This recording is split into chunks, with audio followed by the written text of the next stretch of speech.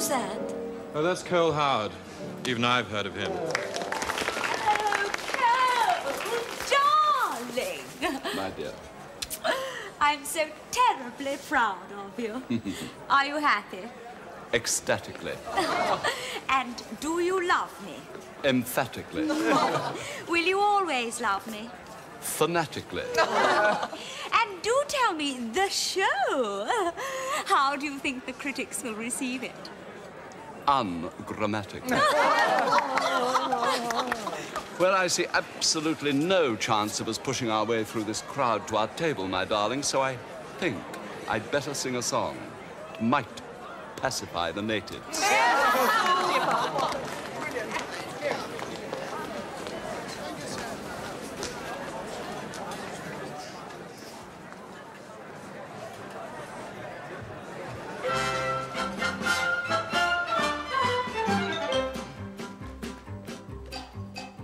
In tropical climes there are certain times of day when all the citizens retire to tear their clothes off and perspire. It's one of those rules that the greatest fools obey, because the sun is much too sultry and one must avoid its ultraviolet ray.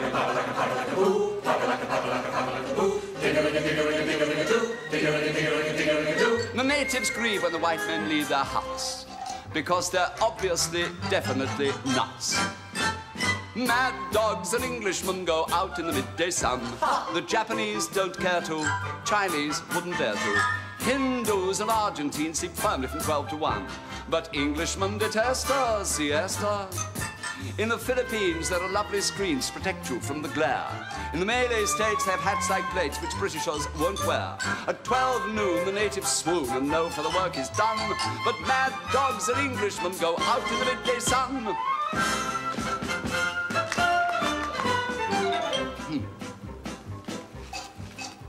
It's such a surprise for the Eastern eyes to see that though the English are effete, they're quite impervious to heat.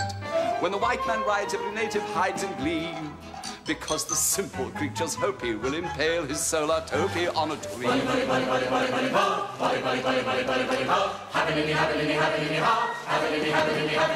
It seems such a shame when the English claim the earth, that they give rise to such hilarity and mirth. Mad dogs and Englishmen go out in the midday sun. The toughest Burmese bandit can never understand it. In Rangoon, the heat of noon is just what the natives shun. They put their scotch or rye down and lie down.